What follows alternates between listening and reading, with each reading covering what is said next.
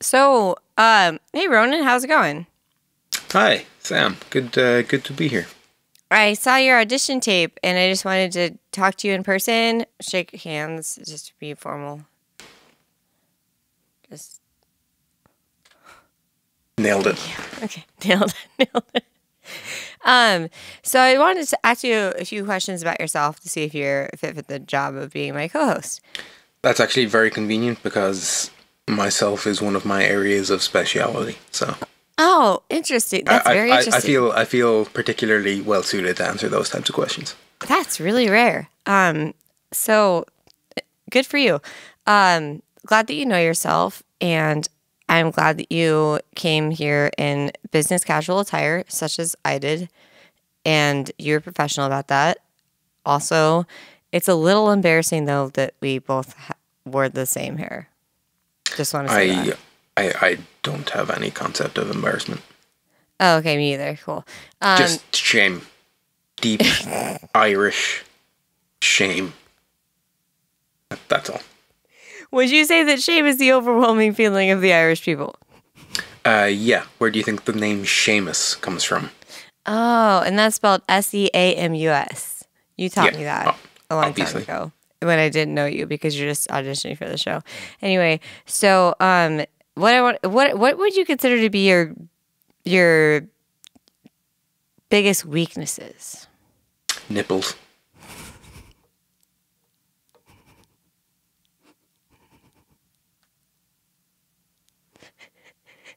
Yeah, Strengths? they're strengths. I would probably say chin. Your own chin? Yeah, Oh, okay. yeah, Just okay. That's your biggest strength. yeah. Um, And luckily, it's within striking distance of my nipples, so I've got a good defense mechanism. that is fortunate for you. Can you tell me, can you give me an example of when you? Thanks, Sam. I'll step in there. When I overcame a particularly challenging situation. That's a great question. I appreciate that. Okay, well, I guess the time that that comes immediately to mind of when I succeeded over a particularly difficult situation was when I was being interviewed for a job, and the interviewer, who had no idea what she was doing, completely forgot her own question halfway through, and so I was then forced to pick up the role of both the interviewer and the interviewee, which I did with incredible charisma, Grace. Guile, I would say grace. acumen, grace, and needless to say, I secured the job immediately. So why are you interested in this role, though? I'm going to have to reject the premise of your question. Why? Do you mean why might someone be interested? Why are in this? you specifically interested in this? Yeah, I think we might have skipped a question.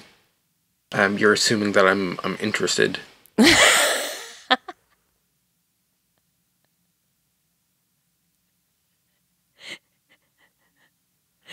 You're the one that set the interview.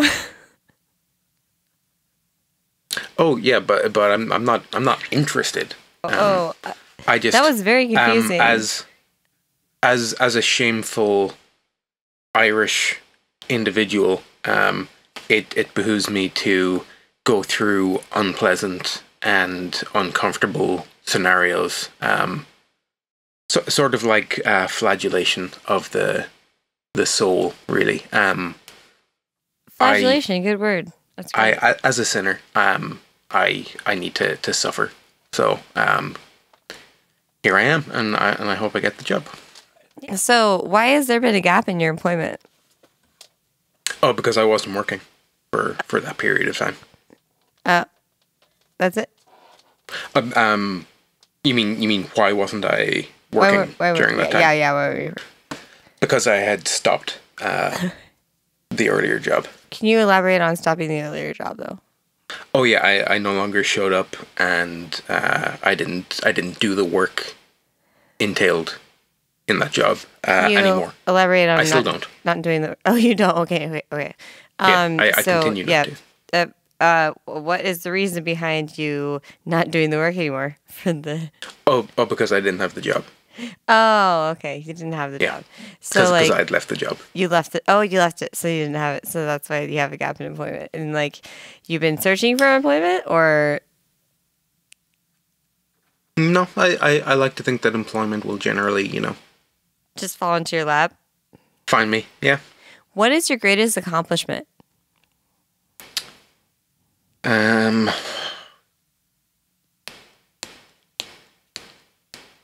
TBD. I'm very, very proud of TBD.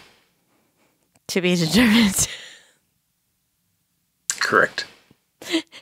Describe a failure and what you learned from it. Um,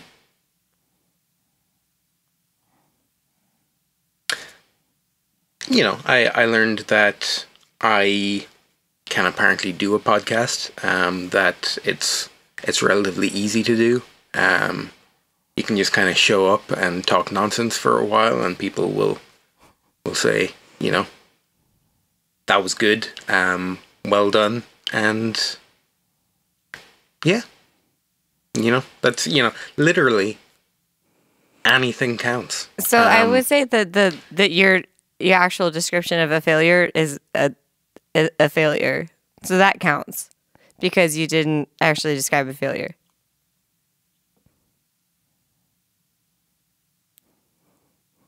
All right. Okay, moving on. So tell me a time when you struggled to agree with the coworker. How did you fix that? About 9:30.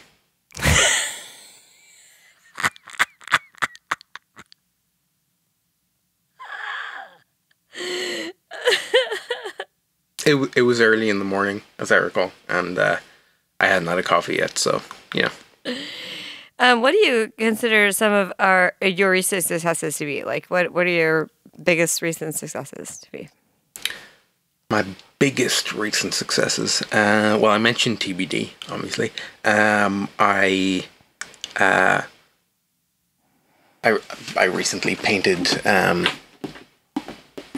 this thing. This is probably the biggest one I've done lately. So that's a thing. This is obviously blurred out on camera, but for viewers, this is That's really impressive. a perfect replica of Sigmund Freud standing beside my father's penis. So, Oh yeah, I see that now. That's really impressive. What do you want to be when you grow up?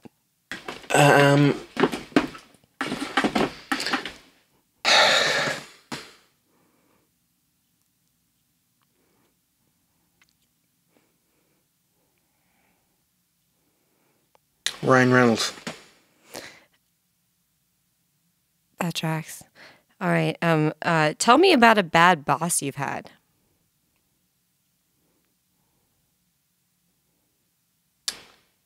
They weren't very good. Can you elaborate on that? Yeah. Easily.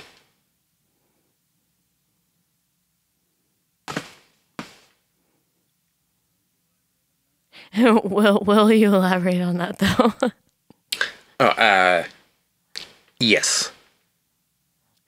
Will you do that right now? Oh, no. No. Oh. Okay. I understand. Tell me about the section of your resume in which you reference fleshlights, penguins, and tardigrades at the same time. Yeah, I'm glad you asked about that. That section of my resume, it's in 12-point Meriwether font, lightly bolded. I use double spacing, and your standard bullet point format, just to keep things in line and consistent. The background is your standard white, paper white, and the I'm sorry, the white? typeface Is there itself. White? What is that word? White? White. White? And the typeface is What? black. Is that word? What word? White. Whiskey? Why is this job right for you? It's there. Why is it right for you? Because it's there, and you know. Why is it right for you? Brilliant. Because any job where I don't actually have to wear pants is. And everyone's Ronan, and so are you. Right? Allegedly. Allegedly. I guess we'll just talk about it. I have some other candidates I have to consider, but you're hired. I'm actually going to make you the CEO. You're taking my spot. Sounds good. Okay, let's do this. High five. You're fired. High five. High five. Oh, my hand disappeared into the brickwork. But yeah, it's okay. It was like down in there's an abyss here that no one sees, so that's no big deal. Yeah, that was okay. I will be bringing over my own security goblin, just to make sure that things are kind of running a tight ship. His name's Gorblock. I can vouch for him. He's a good guy, and he'll keep the abyss. That's okay. That's what I got Danny back here for. So he's doing a great job. He's really happy. He's doing a great job, but he's not technically. Huh? Classic. Yeah, I'm just gonna have you sign this contract right here, really quick, for your employment, if you don't mind. I'm gonna go ahead and sign this contract here. Just sign on the line. Just sign on the line beside your name. Mm-hmm. Yeah?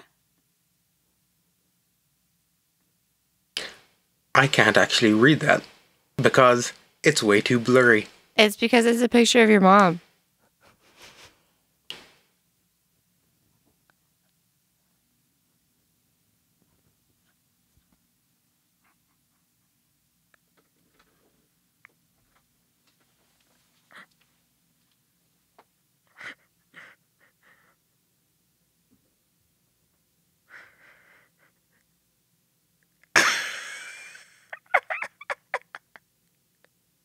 You shaved my mom's head.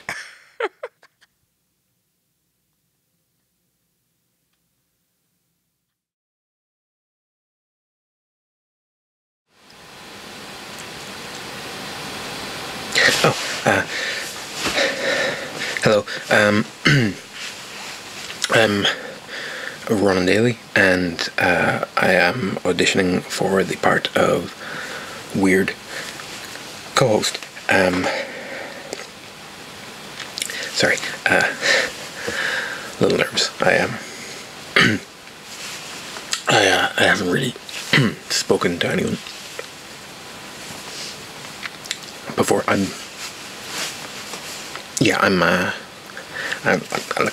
auditioning for the weird co-host on the weird podcast. I have a lot of things behind me, so that's weird, wacky.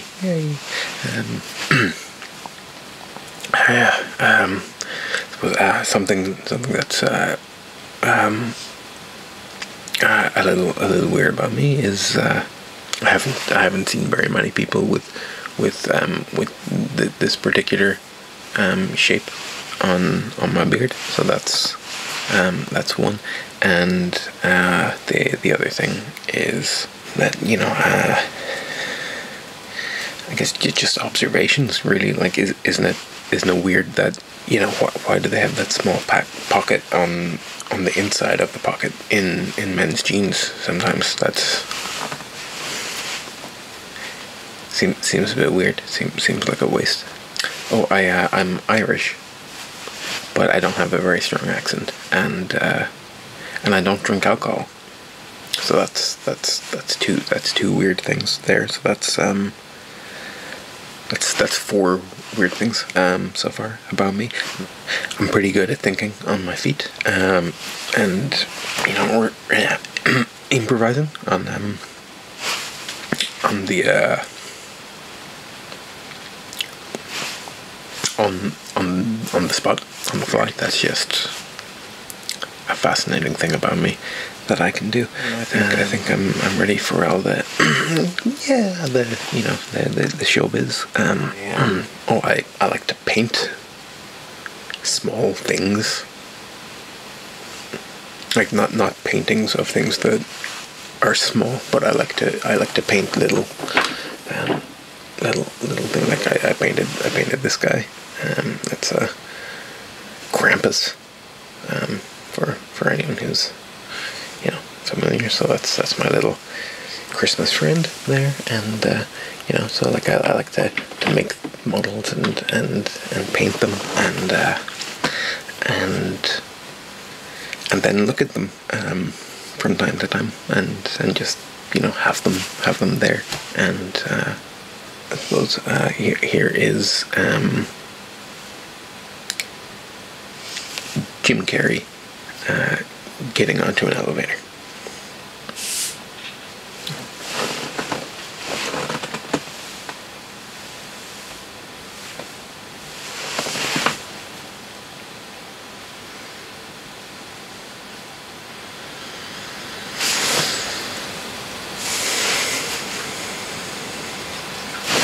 Brilliant. Well, I'm not even actually wearing a watch, so like I said, improvisation is not really a problem for me. Let's see. In terms of sports, I don't taste them. I suppose I don't sport. I'm also a fan of pangolins. I think that they're beautiful. They're hunted to an alarming degree, and they're pretty vulnerable. So I think that's something that the world really does need to pay more attention to. Pangolins. I think that tardigrades are incredible. Of course, they're so small that I can't say I've ever seen one, but everything I've seen about them, they're amazing. Let's forget quokkas, of course.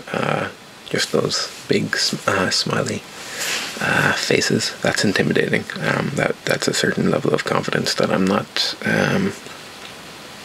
really comfortable with. So I like quokkas in theory. I don't think I could be in a social situation with one, though. I think that would probably be a lot of time. So I'm kind of the classic podcast triple threat in that I'm a teacher, a writer, and an editor. I do not do my own stunts. I am not okay with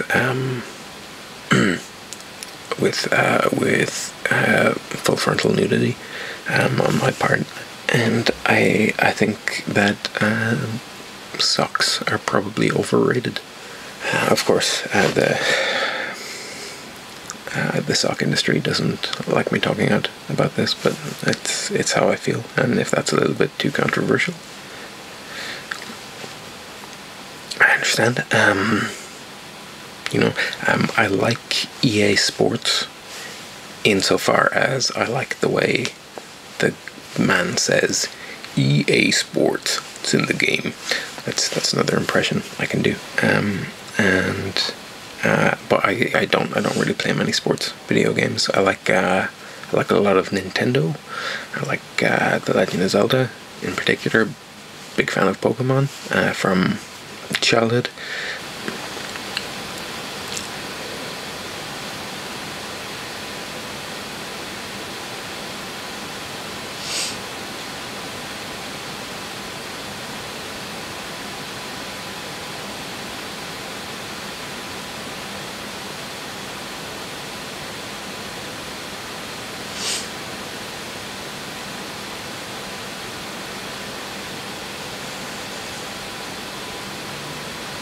So